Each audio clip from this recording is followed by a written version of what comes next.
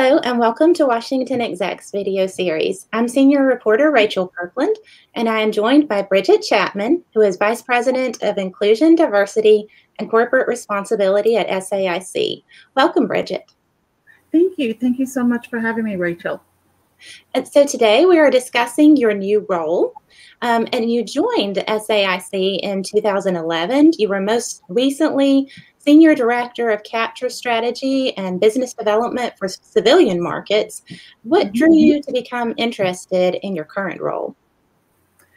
Well, I have had a long history of being heavily engaged in affinity groups, resource groups, engaged in a lot of citizenship initiatives, community initiatives. And so it was a nice transition, just given my background. I grew up in an environment where care and feeding of humanity was a priority in our household. My grandmother marched with Dr. King. My parents were heavily engaged in the community. Even college, I joined a sorority where there's a lifetime commitment of serving humanity. So this was more or less a nice transition where as a business leader, I have the opportunity to leverage my authentic self in a role that impacts our employees, our customers, our suppliers, and just humanity. So I think it's a very important role in the company because I see firsthand the value of having a variety of perspectives at the table to engage in critical conversations around new products, innovations, how we execute our solutions. And so again, it's a good role. And I see this role as meeting the moment. And that moment is a moment where everyone can bring their authentic selves to work and impact what we do every day. And it's an inflection point for not only our nation, but for all of us as we really think through how do we want to impact humanity today through everything that we do, from what we do from as a corporate citizen and our communities and our jobs every day. Absolutely. What goals have you set for the upcoming year, and how are you going to accomplish them? Well, first, I am grateful that I have an executive leadership team that has actually done a lot of the heavy lifting. And they came up with 4 pillars.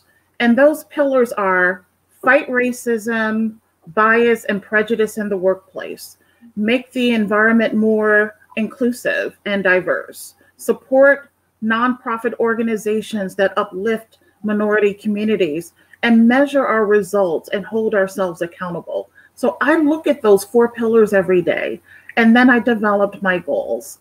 And so whenever you come into a new position, you definitely want to look at the current state.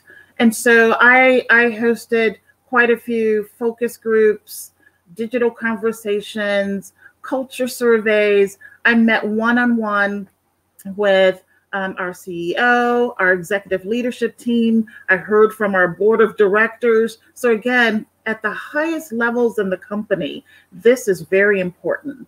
And so now I'm in the process of analyzing all of this data. And the goals out of that will be, 1, to strengthen our foundation, our messaging, the Mosaic platform that we use for I&D to get that engagement and message out across the enterprise and collaborate with the enterprise.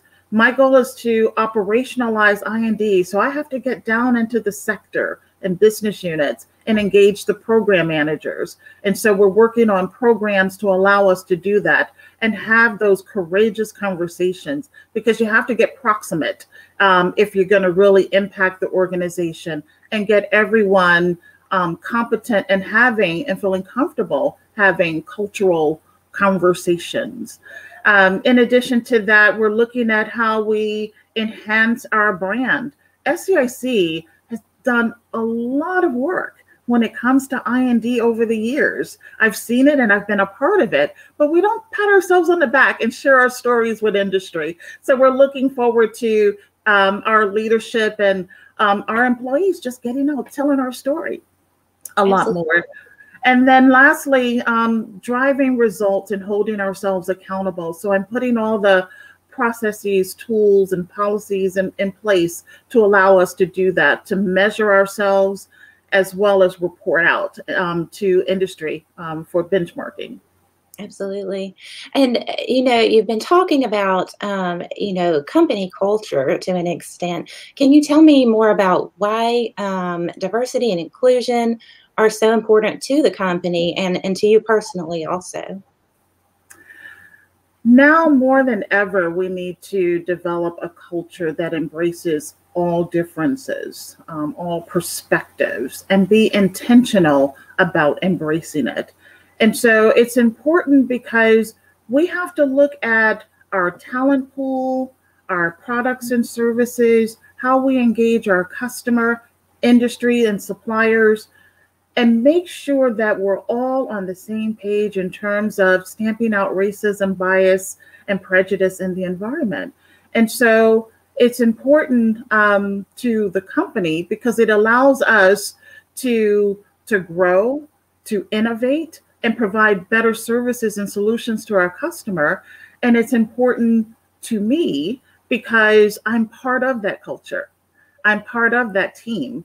And so our goal is to leave a long legacy that's enduring for SAIC, that we were part of the solution in terms of impacting humanity and stamping out racism, bias, and prejudice in our environment.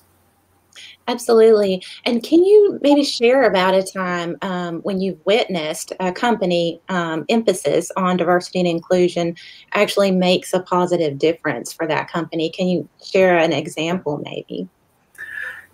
Actually, I'm going to share an example actually from SAIC. Most recently, we had a customer to visit one of our facilities in Oak Ridge. And as the customer was going through that environment, she was engaging the employees, just really engaged with being in the moment of walking through our facility. And so when the tour was over, the customer made it a point to say, I have never been to a contractor's facility where I've seen it look like the government. It looked like, our environment. She said, SAIC really takes diversity and inclusion very seriously. And so she applauded us for having an environment that was diverse. And we're thinking, why not? Yes. So exactly. So we're excited about that location, and those leaders are really leaning into I&D and really embracing the importance of it. And so we look to have more of those stories across our enterprise. But again, we were very excited to get that feedback actually from the customer. Well, Bridget, I look forward to hearing more of those stories from you. Thank you for coming on and sharing your thoughts and perspectives today.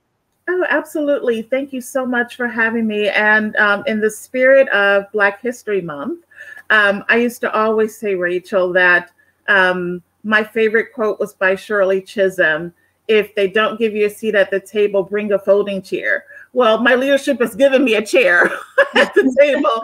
And so now I have to say that it's the Honorable late Congressman John Lewis, get in good trouble, necessary trouble. Wonderful. Well, thank you so much. Take care. Thank you so much.